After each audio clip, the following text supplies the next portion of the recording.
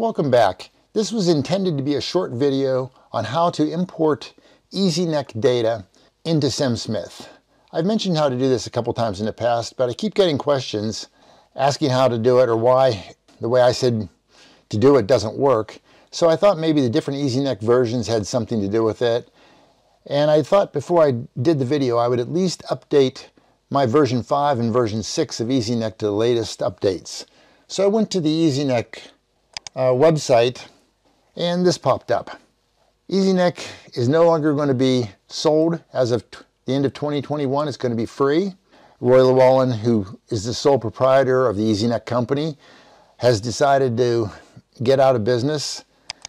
He mentions the reason. He's 76 years old. He wants to do some other things in life, and he's been doing this for a long time. He's got 13,000 customers, he mentions in here. And instead of charging for it, it's going to be free. And this version that he's making free is going to be the top level version of EZNEC, with the exception of the version that uses the NEC 4 engine that you have to license from Lawrence Livermore. And that's this version right here, and it will be discontinued. Apparently it's a big hassle you have to buy the license, and he has to know you have it before he can give you the code, etc. But the EZNEC Pro 2, which supports 45,000 segments, will be available for free. So that's kind of a big deal. So if that changes your opinion as to whether or not EZNEC is a better program to use than some of the competitors, such as 4NEC 2 or maybe Mana, maybe it's something to consider. But nevertheless, let me continue on with the video here, and I'll explain what I believe is the discrepancy between why some people can't load EZNEC data into SimSmith. So here I have an EZNEC 5. I'm going to do this with both EZNEC 5 and EZNEC 6. EZNEC 5 has a antenna. It's a dipole, 40 feet off the ground. It's just two wires, 41 segments each. And when you build this antenna, EZNEC does not calculate any feed point impedance data for it at the time. You have to do a scan. So if I say no, and EZNEC kind of likes to, I'm doing this on a PC with 3 monitors, so sometimes some programs are not very good at popping the pop-ups windows on the right monitor. But if we run this, and again it popped it up on the wrong monitor, bring it over, and just wait a few seconds. And there's the SWR plot, or the impedance plot, versus the frequency range that I had set.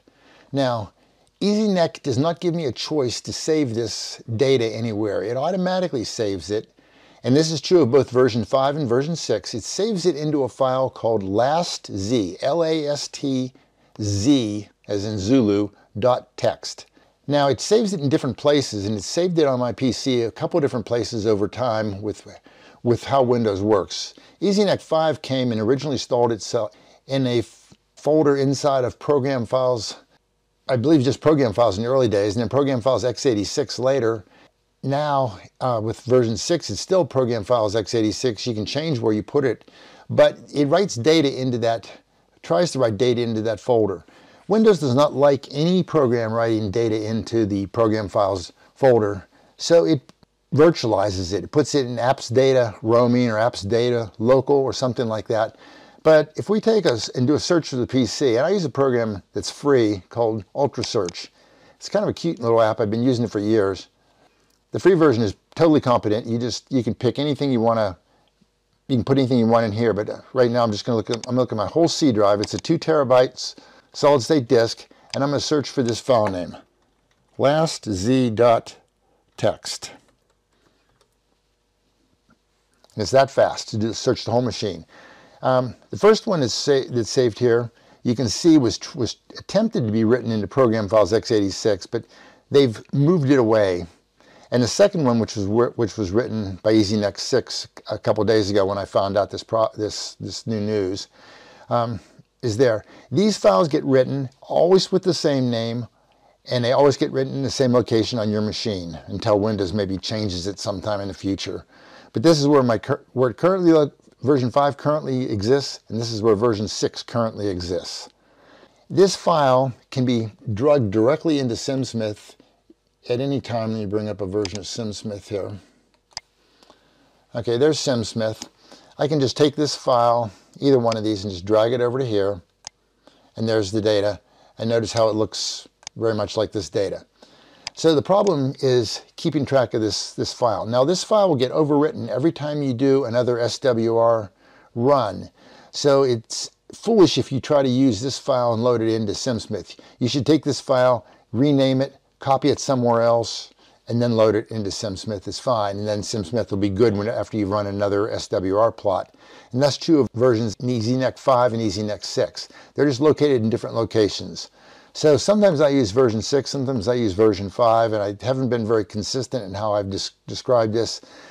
People may also find that it's not in this location. If you were to choose, my version of EZNEC 6 was loaded into Program Files x86 / EZNEC 6, it was named. This one is Program Files x86 / EZW, which was the default that EZNEC was trying to use. I didn't want to put this one in the same folder.